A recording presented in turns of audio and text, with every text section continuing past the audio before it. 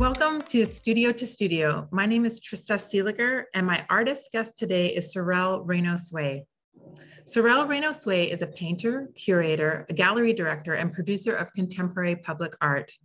He's a lifelong Oakland and East Bay resident, born from two artists, Father Eugene, a visual artist, musician, and architect, and Mother Linda, a performing artist and modern dancer. Bridging the gap between art and business development, Sorell has embarked on a successful independent career in the local arts community. Beginning with Oakland-based L'Aqua Vive Gallery, Sorell's first gallery, promoting a strong mix of contemporary art, urban, and street art. L'Aqua Vive became the premier space for local artists to showcase their work and turn the corner from being vandals to being true professionals. After 2 years, L'Aqua Vive was rebranded and reopened as the Athens B Gallery. Sorell began producing large-scale murals and installations throughout the Bay Area, and specifically in his hometown of Oakland, having produced over 20 large-scale pieces in downtown Oakland alone. These works have become fixtures of Oakland's culture and artistic identity, and forever changed the visual landscape of Oakland. Reorganized now as ABG Art Group, Sorell has launched full force into art production, producing cutting-edge public and private art installations that fuse artistic mediums, style, and technique. Honoring and advancing his own art practice, Sorell has produced multiple installations of his own art, recently winning and completing the Chinatown CDC mural in San Francisco, a 6-story dual-wall mural reflecting his own Asian heritage and contemporary artistic vision. So welcome, Sorell Raino Tsui. Thanks for joining us. So you are a multi-passionate entrepreneur and artist. Can you list off all the different arms of your life as in art and as well in your businesses? Well, I think primarily I'm a painter, I'm a muralist, I'm an artist at heart. The core of my business is curation and art production and project management and development of art projects, which is ABG Art Group. That's the company that I founded, which was an extension of Athens B Gallery, which was my gallery in downtown Oakland, and that morphed into ABG. So that's what the ABG stands for, is Athens B Gallery. Mm-hmm. And that's really the main thing I do as a business, is curate and produce projects in collaboration with artists, working for a lot of different types of clients, from private developers to city government to just people that want to do an art project, architects, designers, kind of the whole gamut of anybody that needs to produce artwork. So that's really the main thing that I do professionally. Artistically, I have a lot of kind of little sub ventures and things that I do, just from music. I've got a little band and, write and do, poetry and stuff like that. And then I'm also involved in a cannabis startup where I do branding, marketing concepts, development, and kind of vision casting for the brand. Mm-hmm. And that's another part of my life. Most recently, you've been asked to fulfill a position for the city of Oakland as the first cultural strategist of public art. So yes, that just happened. So tell me about this position and why it's so important. Yeah, super excited about this position. Cultural strategist in government for public art for the city of Oakland. It was a call they put out a few months ago, maybe 6 months ago. Had a really extensive interview process. And the job is to get a broader and more diverse range of artists to engage in public art opportunities that are city funded and beyond. But what they found historically is that there's a fairly small pool of artists that really apply to a lot of the city projects, and that it's predominantly white men. And so they want to engage younger artists of other mediums, artists of different backgrounds, and really get them into the fold. Mm-hmm. So that's a really important mission, especially for a city like Oakland. I think it's a really something that really needs to happen, and it really lends itself to my expertise, because I've been doing exactly that you know, for the last decade plus. And the majority of projects that I've produced are with artists of color or with female artists, about 85% total. It feels great to be able to take all the things that I've learned and apply it to something that can help a lot of people and have a lasting impact on the arts community here in Oakland, because the position is to really design a platform or a way to engage broader artists that has lasting power, right? Like, obviously I can come in and, you know, connect people and make things happen, but that's not really the job. The job is to like figure out how we're going to long-term make change in the pool of artists that engage with city projects. And so I feel like I have all this just kind of historical knowledge from all the works that I've done that I get to apply to this new platform. And, you know, it's a bit of like a legacy piece for me, is kind of how I'm looking at it. Like, I feel really honored to be able to, you know, produce something like this that can help so many artists. And it's not very often where you get a job opportunity that really is like, oh yeah, that thing you've been doing for a long time that's hard to kind of communicate and translate, like, we're going to hire you to really focus on that. You know, like it feels great. It feels great to feel like, yeah, okay, I get to really apply this this energy, this knowledge, this impactful work I've been doing to the future generations and leave something for them. So I'm really excited about it. Looking at your career so far, you have done like 20 some odd murals with all these different artists in Oakland that are, maybe some of them are more established, some of them were less established, but you really have highlighted and focused your attention on these amazing artists. Like, so, and I think you are bringing up people who have maybe like in the past not had the voice or the spotlight. And you've done these incredible projects so far. So I'm really excited to see where you go with this. But like, tell me about the art scene in Oakland and why you see it, like why you have been able to, why do you see it as being so vibrant and cool and important and kind of one of the most exciting art scenes in the United States? Oakland's a really special place when it comes to art. You know, I think that there's so many layers to it. I think of Oakland as kind of, in a way, like still has this wild, wild west kind of feel, because it's not a highly regulated place, for better and for worse, when it comes to art. And what I mean by that is, like, even if I just go to San Francisco, if you try to do a mural in San Francisco and you, like, bring a lift up on the sidewalk or whatever, it's like some ticket guy or some person's going to come and kind of challenge your authority or, want to see your paperwork or whatever. Everything's really tightly regulated.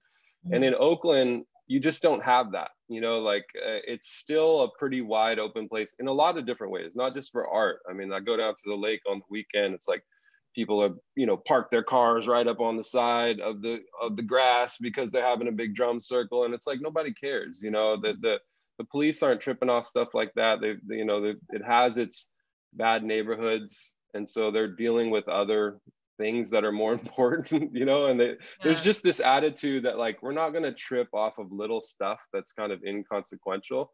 Mm-hmm. And I feel like you just don't get that in a lot of cities in America anymore.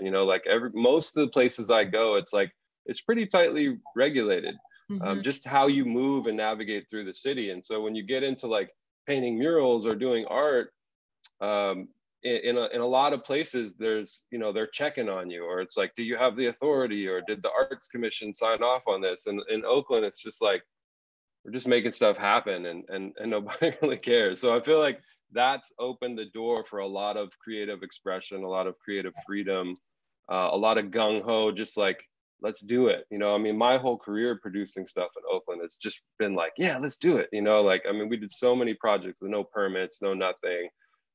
You had a huge boom lift delivered, took over the whole street, no permits, just did it, Yeah. And that's Oakland, and I love that about Oakland. And I think that creates this kind of openness and this energy that gets it going.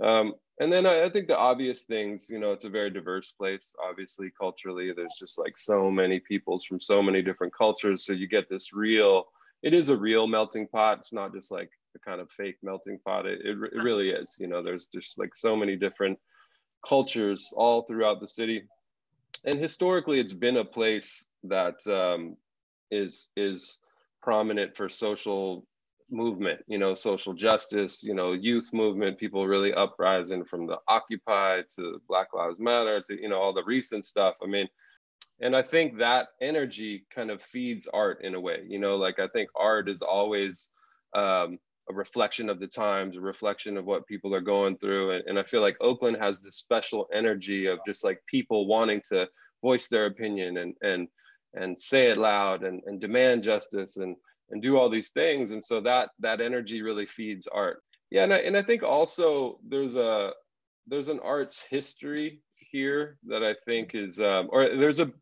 there is a level of infrastructure and support that is more internal, not necessarily like city funded, but there's been organizations that historically, like, you know, the whole Burning Man thing, like all the Burning Man artists were originally based in Oakland, you know, and they were producing all these pieces in the American Steel building and, you know, this kind of historic arts place. And that helped a lot of artists. The growth of Burning Man like created this huge amount of, you know, funding and revenue for a lot of artists to explore a lot of big things. And so I think on the kind of larger scale fabrication side, there's been like this kind of historical infrastructure. Do you want to name, like, shout out some of the artists that you've worked with?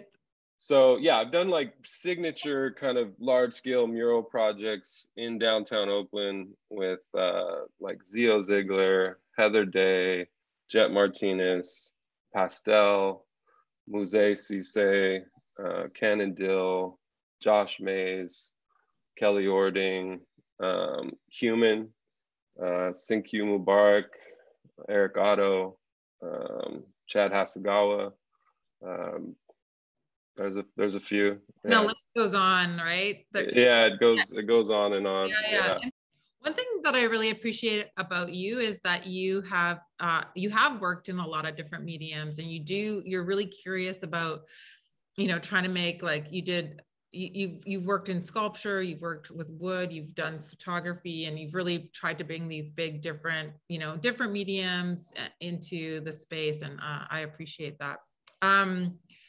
You also collaboration, right? You know, I mean, that's the thing, is just like knowing all these different artists that have these different mediums, and then one thing that I've done well, I think, is having a bit of a like forward thinking, you know, visionary approach to what they do, where it merges with the public, you know, because like a lot of artists are painters and muralists, but they don't think beyond, you know, what's something else I could do in the public sphere that's kind of a futuristic movement of my work in another medium, you know. And we did that with the sculpture relief with Jet Martinez, and we've done some lighting stuff, and you know, it's it's like, you know, knowing the artist well and saying, let's collaborate on something, but what about this? What about that? You know, like I'm always thinking about reinterpreting their work in some other medium for the public that makes sense. And that's been an exciting process, and one that I think a lot of artists are always happy about. You know, like I think when you've been painting murals for 20 years, you know, the idea of doing it a different way or in a different medium is exciting. Because what a lot of people don't know is that permanent public art, which is most of the big funded projects, have to be deemed permanent, and murals are not considered permanent. Yeah. And so if you're a muralist and you're going after one of these big, like 1%, you know, public art projects that has a $250,000 budget, a mural will never win because it's not deemed, it can be painted over, it can erode over time. And so that's why these big projects always go to like sculptors and, you know, artists that, you know, work in a medium that doesn't degrade. And so I've tried to find ways in which muralists can kind of get into these other mediums that are deemed permanent public art. And so that's something that we've always tried to think forward about. Yeah. Yeah, and it's one thing that people just don't, as an artist, you don't necessarily know about these things. You know, Right. your focus is to work on your work and think about what you're doing, and you know, you're not necessarily thinking about all these other structures that are out there. And that's one of the gifts that you have, which is that you've learned a lot, you've done a lot, you've worked with a lot of different people, you've worked with a lot of different materials, and then you're able to sort of synthesize all of this, and then help people who don't know all of this information, which you've gained over like, how many years have you been doing this? It's been about 12 years. I mean, there was a lot of time that I was just in the gallery. You know, I started in the gallery, you know, just doing exhibitions, doing shows. We're showing a lot of like, kind of like post graffiti artists, street artists. And so that kind of bled into like doing more kind of street art productions. And that's kind of how I started.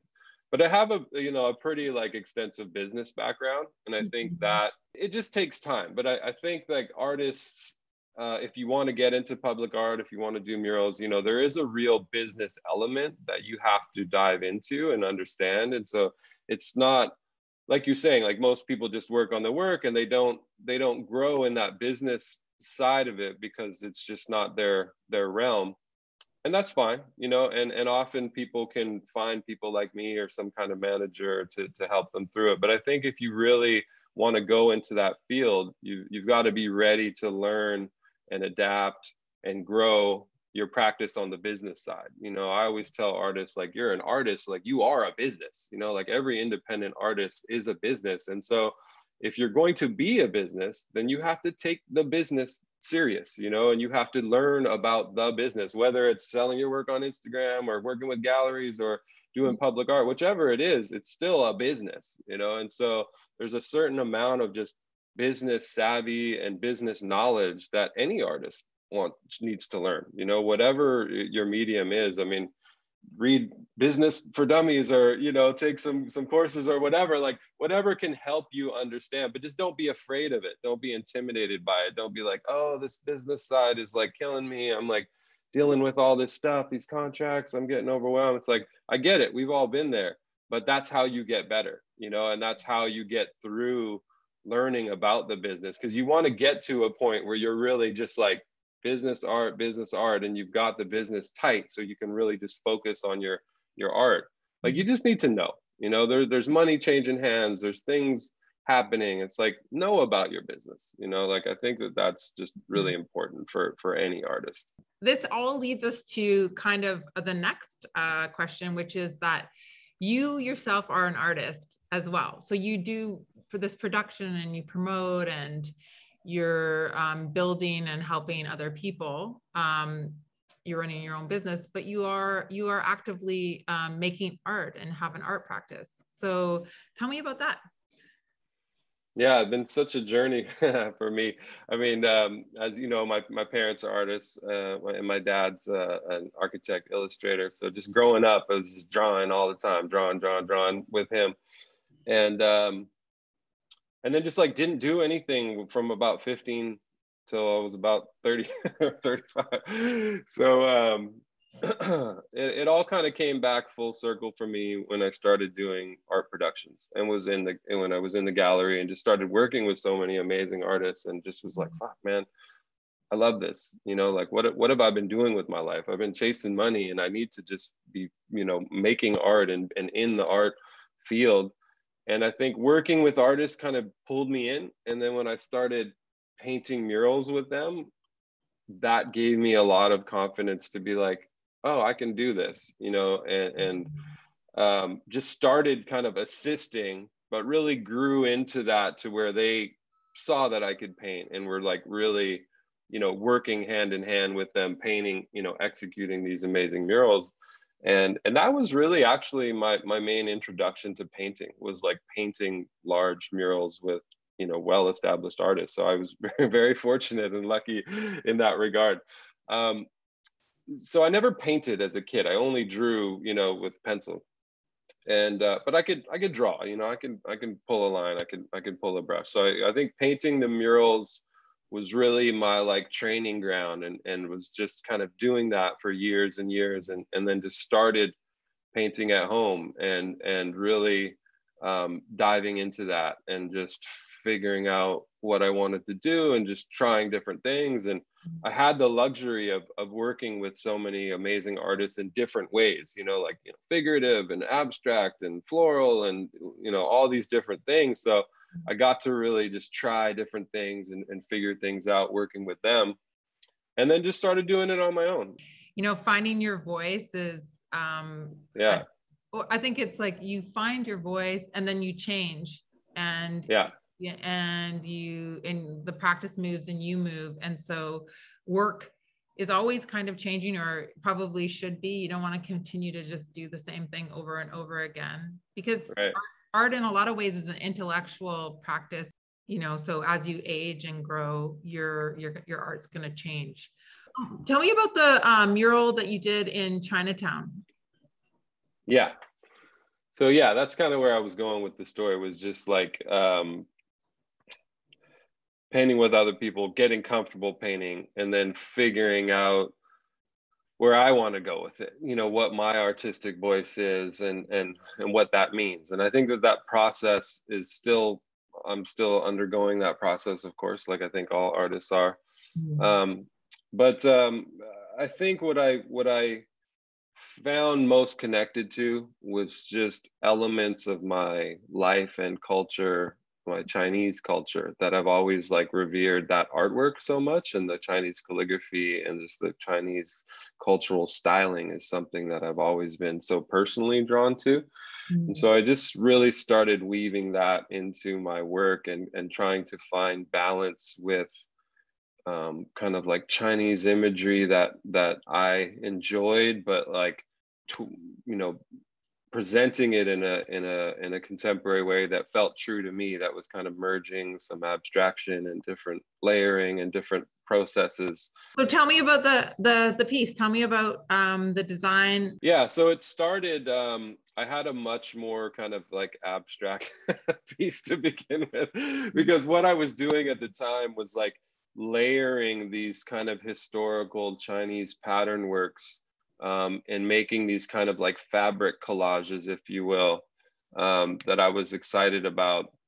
And so my original concept was all these different kind of layers of Chinese patterns, which they liked, but it was too much, And so was it just too abstract for them, or? I think it was too abstract and it was too busy, and there was kind of too much going on. It was still a bit too contemporary. I think they wanted it to be a bit more kind of universal. And so we focused in on one of the patterns, which was the kind of green flower one, and that was the one that they were enjoying the most. And one of the kind of specific items that they needed in it was a kind of historical Chinese landscape. And so it was a bit of a design, not designed by committee, but there was a lot of influence from the Chinatown CDC in terms of what they needed out of the project, which was also kind of new for me, because typically I'm very centered on this is the artist's vision, this is what we're doing, and this was a much more give and take kind of project. But it was a great exercise for me to kind of go through that and make changes, make updates, change the design, give them what they needed, but still get out of it what I wanted to get out of it. And then how has that led to your painting practice? Where I've landed on it was this working of calligraphy into it. I really love Chinese calligraphy, and I love how the characters work when they're done in that kind of artistic style. And so I've been developing this concept that's abstracting Chinese calligraphy in a way that feels Chinese, but it doesn't read Chinese. It's not literal calligraphy. It's taking pieces of the strokes and kind of composing them. And I really love abstract pattern work, Retina or Aaron De La Cruz, or guys like that kind of have these stacked patterns. I mean, that's been a big inspiration for me. And so kind of taking this abstract Chinese calligraphy and presenting it as this kind of pattern. But the characters are actually taken from poems. So even though the pieces aren't legible, they do go in order and they do read through these poems. So there's kind of this historical element to it where it does trace back to this old poetry and these old calligraphy pieces, but you can't read it through the piece because it doesn't translate that well. And that feels very true to me, because it's like, I feel that culture. I just feel it, you know, and I love it. But I don't live it every day, and I don't read the language, you know, so it's just more of a feeling. And so the work, I feel like, embodies that. It's just a feeling, you know, it feels Chinese, but it's not hitting you over the head with this literal Chinese imagery. So yeah, that's the balance that I was really kind of going for. And that's what I feel really good at, kind of landing in that spot. I'm like, okay, yeah, this has been like this maturation of my work and where I really want to go with it. Well, I think it brings together abstraction, expressive hand movements, your culture, the work you've been doing for the last 12 years. So it's like this great combination of things that are beginning to coalesce into what you're making. Assign us an art assignment. So this art assignment is based on your practice and your experience that would push our creative skills using the mediums of your choice. Yeah, so I feel like the question I get all the time from kind of like emerging artists is like, I want to do a mural. How do I do a mural? You know, and such a broad question to answer, but yeah. I think for this art assignment, I'd love to just lay the framework for like how to approach like doing your first mural, you know. And I think obviously for the seasoned artist watching, this is not for you, but for all those painters that are like, I really want to do a mural, this is the advice I would give. I think first you gotta just start at the bottom, you know, like understand that like you haven't done a mural. So as much as you want to paint this 10-story building, you're not going to start with like a 10-story building, you know? So be realistic and use your own network and your own resources to find a site that might actually be open to you painting a mural. And that's going to be like your neighbor's fence, or like the liquor store on the corner, or, you know, some random little building that people aren't tripping off, you know, and like use that opportunity to get going, you know. And so I think the steps to making that happen are pretty simple, but you have to package your work, you know, in a digestible way that can be sent around without you. And I think a lot of artists that are like, yeah, I went and talked to this you know, this building owner, or I went to this store and they love my work. I showed them my Instagram and they're down for me to paint a building. They just got to talk to the owner. The owner of the building is the one who's really going to make the decision. And it's not always so easy to get an audience with the owner. And then I think that's where a lot of people kind of mess up, is like they talk to a tenant and the tenant's excited and they're like, yeah, I'm going to do this mural. And then they just don't hear anything for like a month. And it's because the tenant doesn't actually make the decision. It's the owner. And the owner is probably over 60 and isn't on Instagram. So you've got to package your work in a way that can get to the owner. And so what do I mean? Make a very simple PDF, you know, just like, you know, Keynote or Google Slides or whatever, just make a quick little slide deck that has like, you don't have to put a full bio, but just like, you know, an artist, quick little statement about your work, and just make it visual heavy. Show paintings, show, you know, do 3, 4, 5 slides of your work. Don't do 20, don't overwhelm, just give them a few little chunks of your work.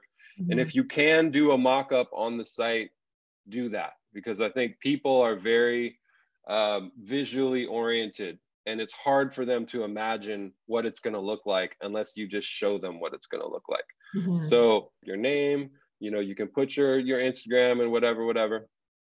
And when you talk to the tenant, get their email, and then you email that to them, because that is what they're going to send to the owner.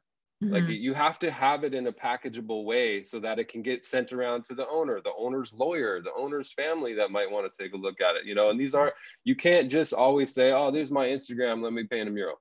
You know, like you've got to get it into a format that people that aren't on Instagram can digest and make a decision on whether or not you want to do that, and go from there, you know, and start small. Like I said, like it's a process. Get a couple under your belt.